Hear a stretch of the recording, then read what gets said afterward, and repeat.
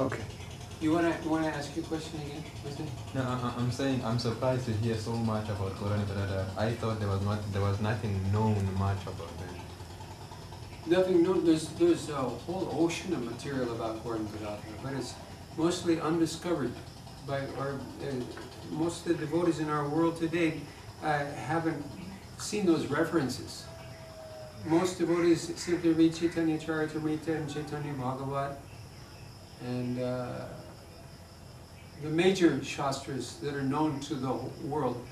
But there's a very large stock of shastra or and other scriptures that are in Vaishnava Padavalis that's written by Mahaprabhu's other associates and who were directly witnessing Mahaprabhu's Leela, like Narahari Sarkar.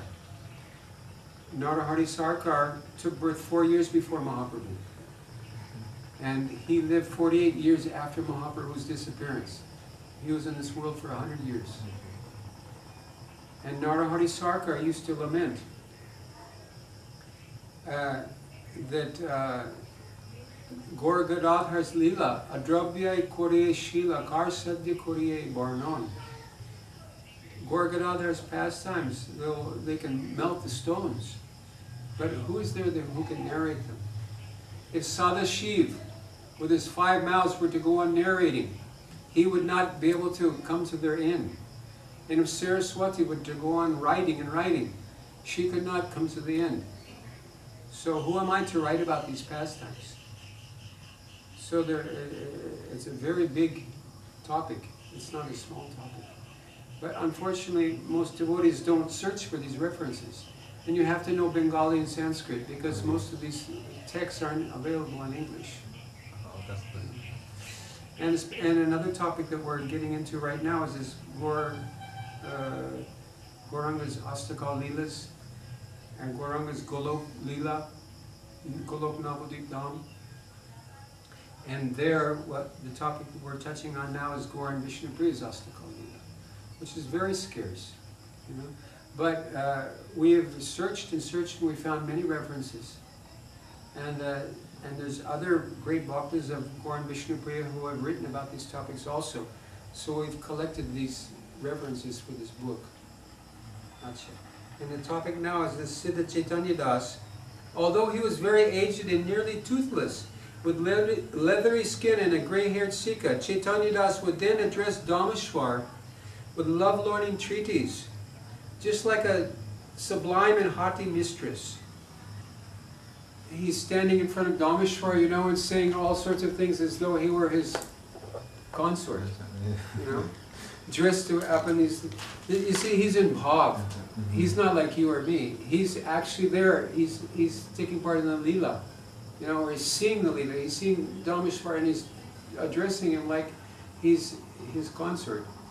But if someone asked out of curiosity, "What on earth are you doing?" tears would pour from his eyes as he sharply retorted, "Ami je Gauranga's battery go." Ore, I'm Gauranga's battery. The word battery is a colloquial village term which literally means someone's mistress. But in using the word to describe his relationship with Gauranga, Siddha Baba's bhav touches on the very peak of transcendental enlightenment. Readers, this is something that you and I cannot do. Neither should we try to imitate Chaitanya Das Baba's mood.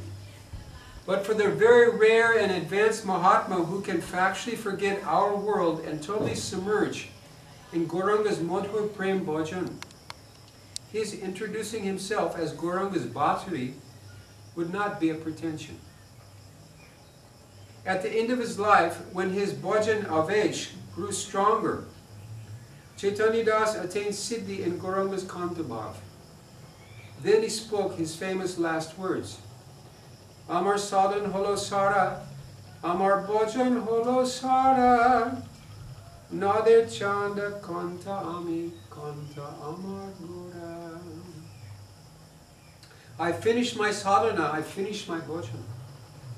Nadia Chand Gora is my beloved, and I am his sweetheart.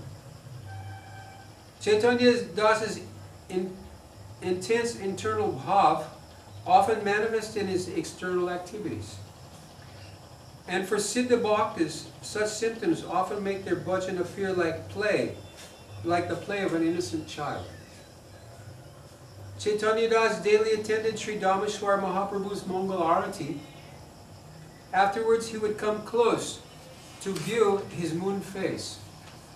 Then he would cover his head with a chadar and sweetly inquire, "Oh beloved, what would you like to eat today? I know that you love shak, so which kind shall we prepare?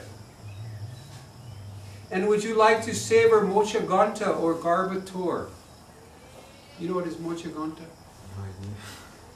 You know the banana tree flower, the flower of the banana tree. Yes.